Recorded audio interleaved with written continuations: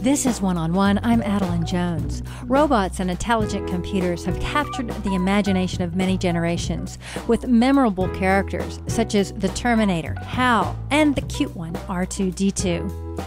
Then, too, there are the robots who gang up in revolt and try to take over the world. Will robots one day take over the world or, heaven forbid, replace us?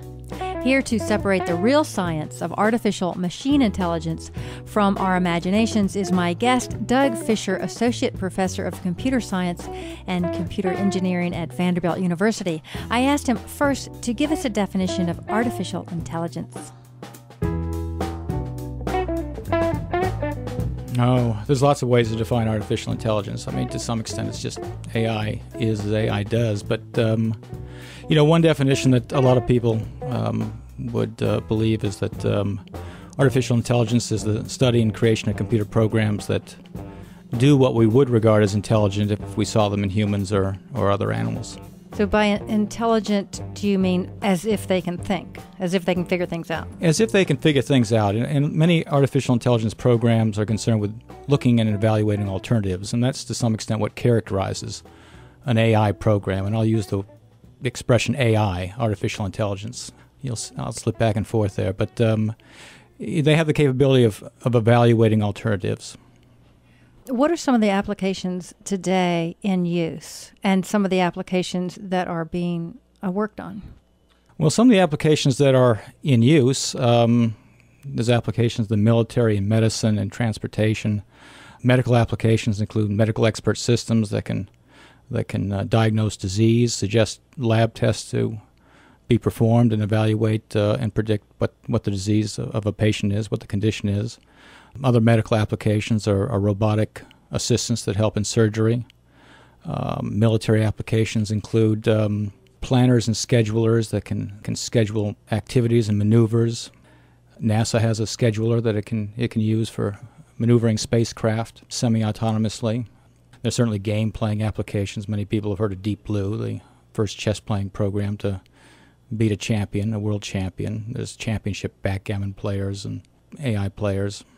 Does a scientist have to go about getting all the possibilities and then programming that into this computer? Is that how it works, that it can come up to appear to be thinking? Typically, no. The scientist has to think about a number of possibilities and think about, most people are familiar with, when they took English in school, the idea of a grammar, what it means to be a legal English sentence. We don't have to teach people all the possible legal English sentences in school, but we have to teach them the grammar that they can use to piece together legal English sentences. And a scientist has to look at enough situations, enough possibilities, so that they can get and extract something like this idea of a grammar that the program can use to create and assess and simulate situations that it hasn't explicitly seen. What are the potential drawbacks or fallbacks of this system other than the obvious, like the system crashes or, some sort of technical malfunction?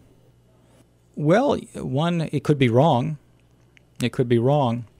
There are systems out there that can outperform most humans at what they do. Computer systems that can outperform most humans. There are diagnostic systems that are very good at what they do, including in medical diagnosis. And so there's an argument, well, if they're right as much or more than human experts might be, why not use them? And to some extent, there might be legal issues involved in there. Who do you hold responsible if the computer's wrong? So that's one complication in using artificially intelligent systems versus a human. If the human does something wrong, you know who's responsible. Right. If an artificially intelligent system does something wrong, and it's right more than its human counterparts, can you really blame it? But you've got to hold something responsible. Who do you hold responsible? What are you working on currently at Vanderbilt? Personally, I'm working on looking for patterns in physiological data to predict outcomes in cancer. I'm also working on a project that's involved in creating personal assistants for military personnel in the field to consider and rank various tactical options. There are applications like that that are currently fielded. Other work at Vanderbilt includes tutoring systems that will help students through a math problem and give hints in the case where the student gets stuck. There is work on combining graphics with artificial intelligence. You have a large library of cartoons, say Bugs Bunny cartoons. And from this large library, you'd like to create novel cartoons by piecing together frames from older cartoons and resequencing them into new cartoons. So that's an interesting application. What are some of the things that are in their infancy? Wow. So much as if in its infancy. It's hard for me to project too much into the future. There are vehicles now that can drive autonomously the vast majority of the time. You can put an intelligent vehicle, certain intelligent specialized vehicles on a highway, and they can drive without, for the most part, without assistance. There's a camera attached, and they can take visual cues and decide when other cars are getting too close. That work you might regard as the very beginnings of the idea of an intelligent highway, in which cars on the highway are driving autonomously and communicating with each other, coordinating their efforts to maintain optimal flow, to avoid traffic jams, to avoid getting too close, to avoid accidents, to maximize collective fuel consumption, things like that. Are there as many desires for what these things can do as there are people, or do you find a consensus among people that are making these machines that would say, gee, wouldn't it be great if we could all do this, like sort of aiming in the same direction or the same directions in general? There are so many different directions for this technology. Whatever kinds of tasks people perform in support of other activities, you will find people interested in introducing artificially intelligent systems that might be capable of the same kind of support tasks or certain kind of support tasks. It might be interesting to have a diabetic personal assistant. We might imagine personal assistants that are being created, and a diabetic personal assistant might take your insulin levels and your glucose levels and understand what you ate that morning and what you need to do to bring your glucose levels down, how much insulin you need to take, for example. Right now, there's technology out there. If I go to one of the big booksellers online and I buy a book, many people are familiar with the idea of getting suggestions for other books.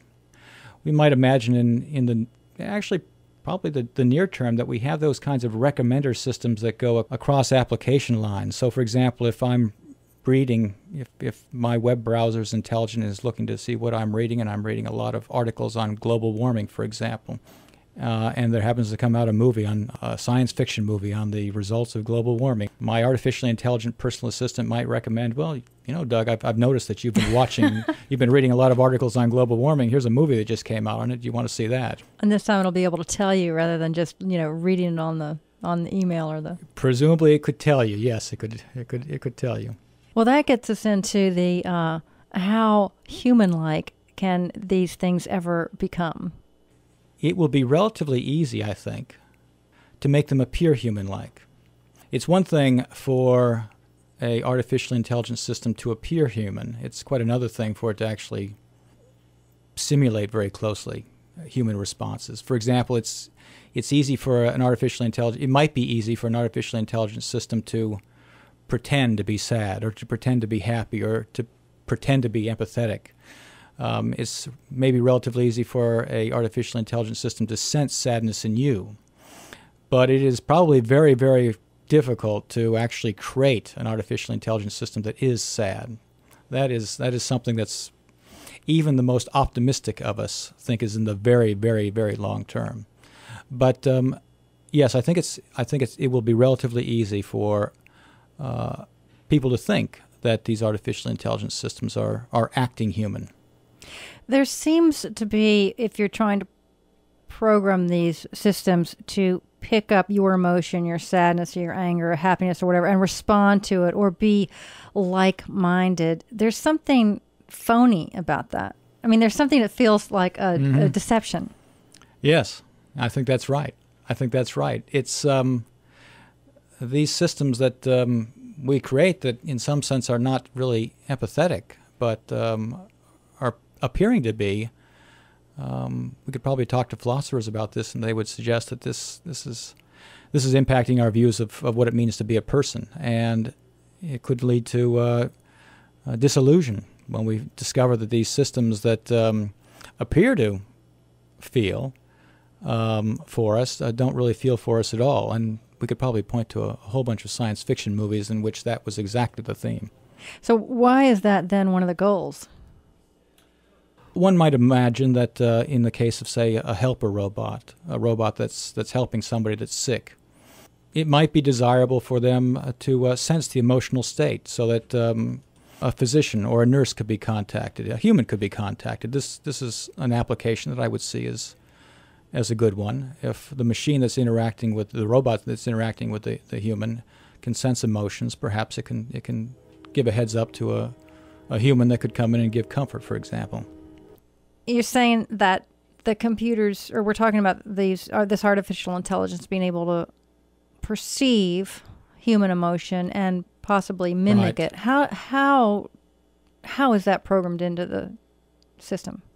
There can be a couple different ways. I mean, one effort at MIT, I think, is looking at vision, recognizing facial cues from humans, whether the cheeks are pinched and the eyes are squinted and the face is red. That would be one input in which you could a machine could be programmed to or learn what the emotions behind those features were. Work at Vanderbilt is looking at physiological cues, sweat, temperature, things like that, sensing physiological cues and trying to learn what the emotions underlying those physiological patterns are. So those are two ways that you could program a computer to identify emotion or also learn to identify emotion based on feedback. When it learns, does it just sort of put two and two together, or add something on that wasn't originally added, then say, okay, this belongs to the anger category, for example? It has to be told in some sense what it is trying to learn. It has to receive some feedback from a trainer. It might be a human trainer, it might be another machine trainer. So, for example, based on you could have your computer look at an image of a human face and then have a human trainer say, this face represents anger. And the human trainer could show a number of faces that represented anger. And from that, the computer could extract the features that seemed to be common to the angry faces. What about voices? What about hearing any of the sounds? The feedback could be indirect. If, for example, the computer knew that a loud voice in a certain tone represented anger, and if the computer was working the help window at the Department of Motor Vehicles, the computer could learn that yelling associated with these faces represented some kind of common class of behavior that it would later learn to be anger. So the learning has to come with some kind of feedback. You would have to know in that case that a loud voice represented anger before it could learn that the facial cues that accompanied a loud voice represented anger as well. What does it learn as its proper response? Like in that scenario you described, what if it's getting yelled at? Does it learn to duck? Does it learn to well, this is just sit there and take it? What does it learn to do? I think machines are very good at sitting there and taking it. That's what I'd suggest. The responding to somebody's anger could be as important as any of the rest of it, understanding it in the very first place. So if you have this machine that just stands there while you're angry and not giving you any kind of interaction, that actually could exacerbate the situation. It could. Or someone who's in deep grief, and then you have this thing just sitting there. I think you're right. It is, if you're going to have a computer that can sense emotion, you want it to respond appropriately. What an appropriate response is, though, in that situation is not something that I could necessarily know. But there was an example earlier where we talked about a robot sensing sadness or concern, or a patient that was frantic and calling for human help. I mean, that's a situation that the response in that case would be call for human help, and that might be the case of in the situation where the robot is sensing somebody that's angry. Get me a human being. Hopefully one who can deal with it. Hopefully one that can deal with it. But, one interesting question. I mean, it is very easy for computers to sense emotion. I think we've talked about that before, but that doesn't mean they feel emotion. They can identify emotion in others, in humans, but that doesn't mean they feel emotion. And a theme that's quite common in science fiction is what happens if and when we ever do create a human or a robot or computer that can feel emotion, and that is self-aware, that it knows the consequences of its actions, and it's aware of its own being. What are the rights of such an individual? Is that a person in a different body? Can we just turn it off? Those things are so popular in science fiction, not because I think that people really expect that they're going to come about. I do not expect that to come about in my lifetime. A computer that really feels. The feeling that just seems to go beyond the step of just this sort of mimicking, picking up signs. I mean, the feeling is a whole nother. It just feels like a whole nother process that would be impossible to install. But that's my opinion. I think it may be a point that we really don't have to face. I cannot imagine building a robot. I mean, why the market would support the building of a robot that really felt. It just does not seem to be a cost-effective thing to do. We have other things that are running around the world that actually feel already. They're called human beings, and we don't right, need artificial systems. We had enough trouble with that. That's correct. But they do in science fiction. These feeling robots do make very good surrogates for other kinds of things. They allow science fiction writers to talk about things like patient rights, without ever bringing in the emotional baggage that comes with that. They can talk about robots. If you were to compare the intelligent system to the human brain, what are some of the differences and some of the likenesses?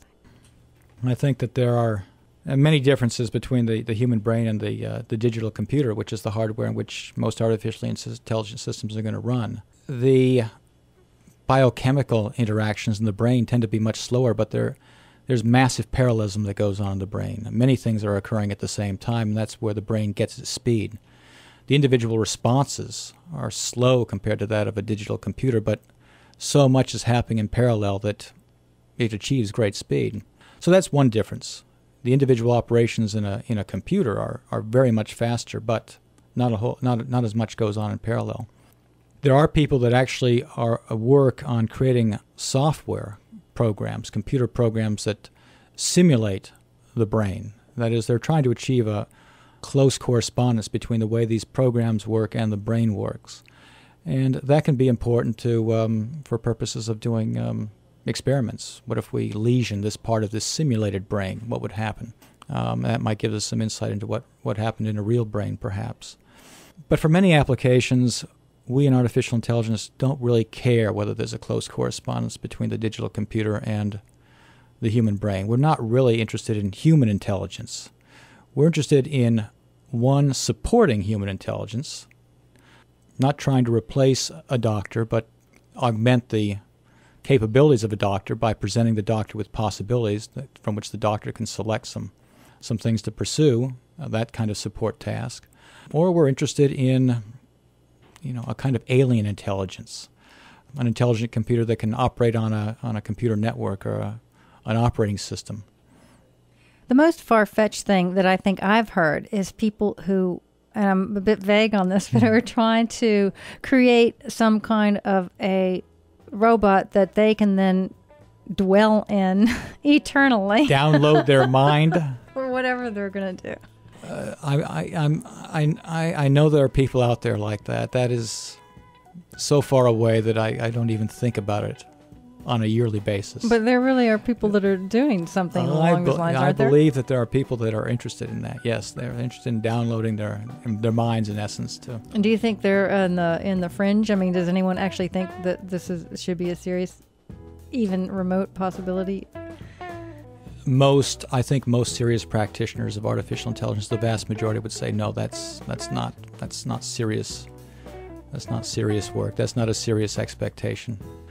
Most of us that work in artificial intelligence are simply interested in more mundane engineering tasks, like creating programs that can operate in support roles. Like washing the dishes, maybe? Perhaps like washing the dishes or vacuuming the floor. That was Doug Fisher, Associate Professor of Computer Science and Computer Engineering at Vanderbilt University. This is Adeline Jones. One-on-One is produced with help from Dan Buckley for Tuned In Broadcasting. Thank you for joining us. You've been listening to One-on-One.